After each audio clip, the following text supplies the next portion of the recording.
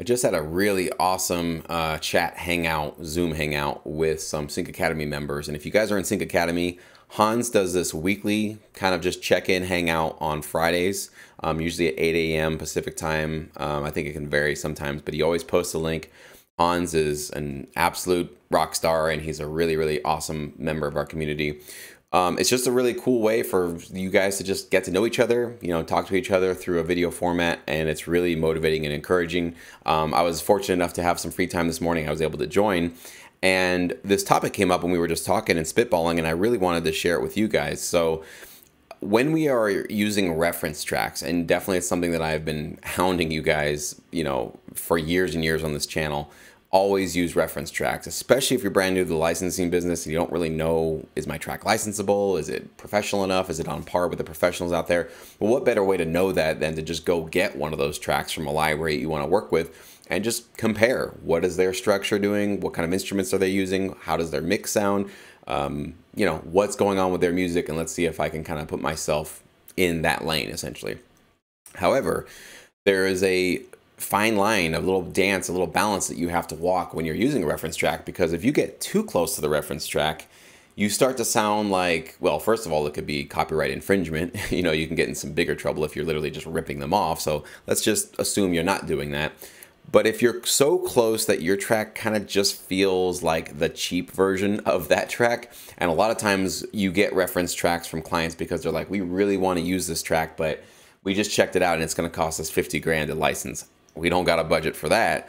So maybe we can go find a library composer that'll do it for 5 grand or 10 grand, and they can really cut down on their costs. You and I are probably more than happy to do it for 5 or 10 grand. So they really love that track, but they can't afford it. So they want something kind of like it. The problem is, though, if we only are trying to make a track that's just like that one with, we change one note for another note, we change a quarter note into a dotted quarter note, but everything else is pretty much exactly the same. Well, your track sounds like the cheap, karaoke version, essentially, of what they really want. And a lot of times you actually will not get the gig if you're that close to the reference track. So the dance becomes following the reference track, listening to what's going on with it, kind of getting into that sort of place where it is emotionally, genre-wise, maybe tempo, drum beat, that kind of thing. But you do need to find your own voice within that process. So it's almost like you see yourself as an artist, right? See yourself as a artist that's charting and has a defined style. And most of you, I think all of you guys probably have, you may not be real aware of it, you do have probably your own style. It's like your own signature kind of sound that you do. It's your take on the type of music that you're producing. So get that reference track, follow it as close as you possibly can, but also once in a while pull back from that reference track and say, but I want to create something that's just me, that's original, that's coming from a source of inspiration. And you really got to ride that wave when it hits you, because if you're constantly blindly just following a reference track and there's really no creativity, natural, organic creativity coming through you, it's going to show in the end of your track. Like when we hit bounce on that track, it's going to sound flat. It's going to sound like, yeah, you checked off all the boxes, but there's no emotion there. There's no spark of creativity there. There's no magic, right? There's not that X factor within that song.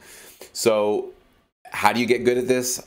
There is no trick. There is no gimmick for it. All you got to do is keep doing it. That's really what you got to do. And especially if you are brand new to the business and you're not even with the library yet, you should be doing this now all the time. Every time that you create a track, use a reference track, follow in its footsteps, but then go into your own version of it, right? So that when somebody hits play on it, they feel that spark of emotion that you were trying to capture from it as well. So that it's cool, or I should say it's following kind of where the reference was going, but it is its own entity. It's its own creative voice. It's its own track that can get people excited about it. That's actually what's more important than being directly on the tails of that reference track. So I want to make sure that I put a little bit more clarification out there. This is something that, I've been talking about reference tracks for 4 years, essentially, on this channel.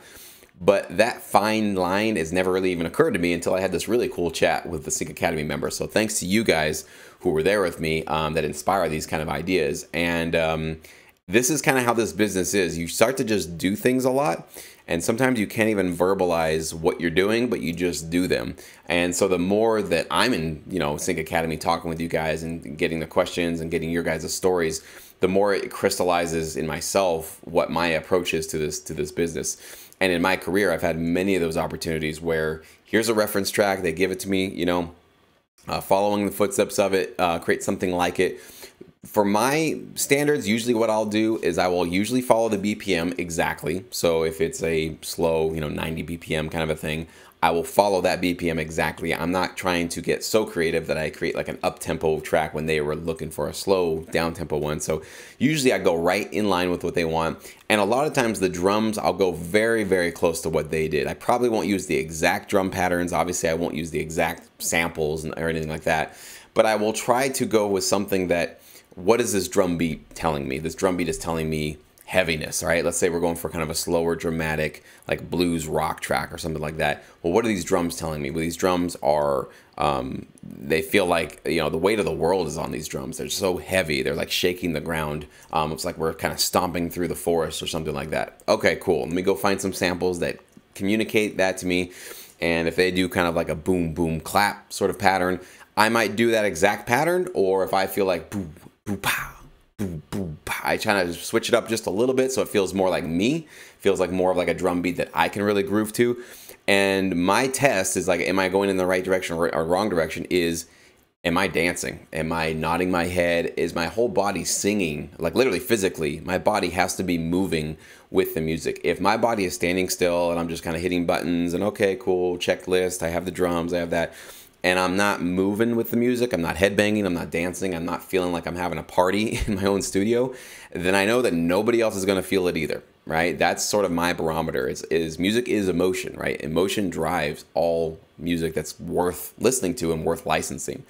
So for me, that's my barometer. I start with the tempo, I start with the drums, and I wanna feel kind of where I'm going with it. As long as that's starting to move forward, then I know that I'm onto something. It doesn't guarantee I'm gonna get the job, it doesn't guarantee I'm gonna get the gig or whatever it is I'm going for, but at least I know that I have no regrets on what I submitted to them because I was feeling it. There was something original, there was a spark of creativity, there was a wave of this feeling that was washing over me, and I followed it while using that reference track as sort of my guidepost of where I can kind of go, where I should stay away from, that kind of thing. So yeah, how do you get good at this stuff?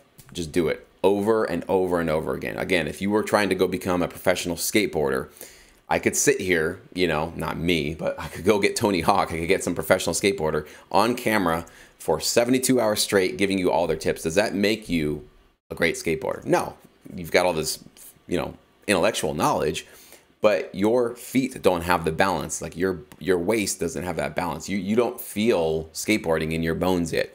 The only way to get good at skateboarding is go out onto the sidewalk or the park and skate until you fall over 1,000 times. And then you start to figure out, oh, I got to do this, I got to do that. Same thing here. So you got to just continuously do it. And you'll know when you hit it. You'll know that, hey, this approach, whatever I just did, I came up with something that's awesome. There's a spark of originality and creativity in this, but it also followed in line with what they were looking for with this reference track. And you'll know. And then whatever you did to get there, that's your process. Write it down, put it on the wall, so that if you ever hit this point of like, I don't know where to go with this, you at least got something that worked for you in the past, okay?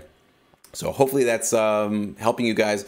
If you struggle with reference tracks, getting them to sound close enough, or maybe you're getting, you get lost in them and they sound too close to your reference tracks, comment below and let me know what you're getting stuck on, and maybe I can put some more useful videos or tutorials out that can help you with that.